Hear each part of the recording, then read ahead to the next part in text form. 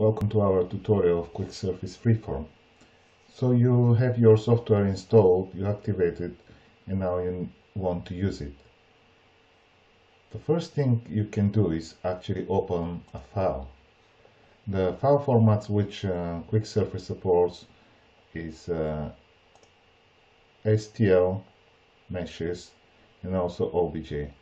There are some other formats which are not relevant at the moment, but these STL and OBJs are really common file formats, so most of the scanners export in this file format, and it represents scan data as a mesh. So you should have this example file. There is a link on our website, so you can download it, and then you press open. When you try to open an STL file, because there is no information about the units, how big the file is, the software gives you a choice how to define your units. By default, the units of QUICKSURFACE are millimeters. We support different units, which the most common are inches and meters, so this should be enough for you to work with your scan data. When you're ready, you press OK. So now you see the object on the screen. This is the main area, and you can place the view, the object into different views like front view, top view, etc. Also, you can manipulate and rotate the object on the screen.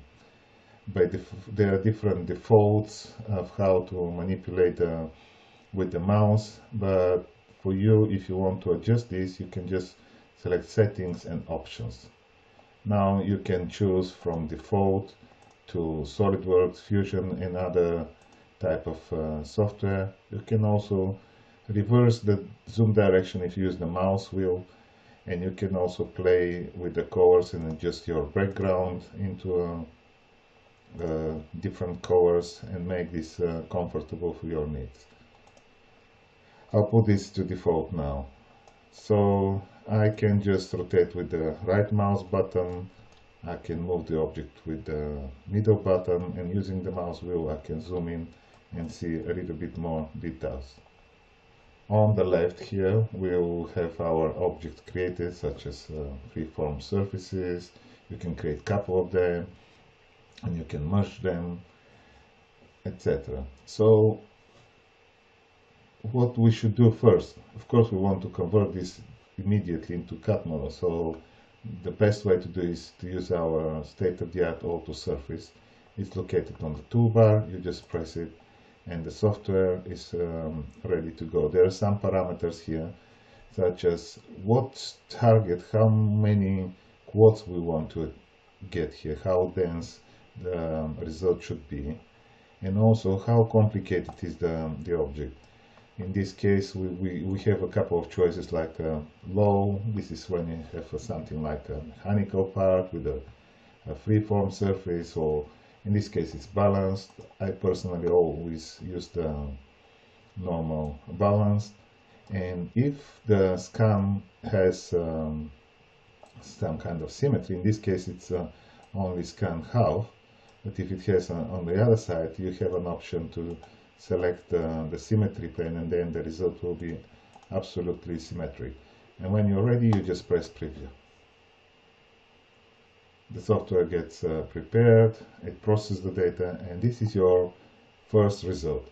Nice and smooth, following the shape of the object. In order to see how close you are to the expectations, there is an option here which is called tolerance display. You can turn this on and see how close you are to the surface.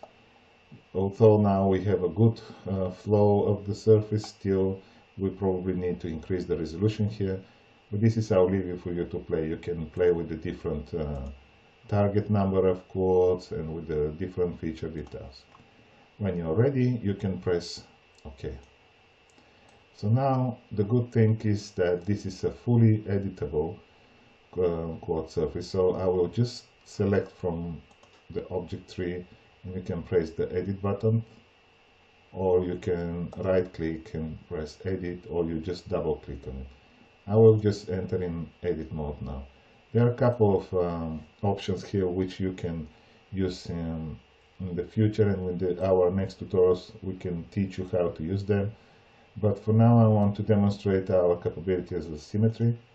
If you choose that you want your object to be symmetrical, as you see, we defined our mirrored object of this bottom plane, but as you see now they're not connected. So the best way to do is you just highlight your edge, double click, and this will select the whole chain of edges, and then you can just set them on a symmetry plane. You can always just press spacebar to see the results, and this is our first closed solid body. When you're happy with your results, you can just press export model. There are a couple of file formats which we support, and major for the surfaces are step and IGES, but also we offer the ability to export the surfaces as an STL file if you want to use them directly for printing and you don't need to put them in any other CAD packages, or if you want to put them in another CAD package to apply different operation, you can export it as a step file. You just press save and it will be saved on the disk. Then you can use your favorite CAD modeling package. You can open these step files and you can process them further. I hope this video was useful. Thank you for watching.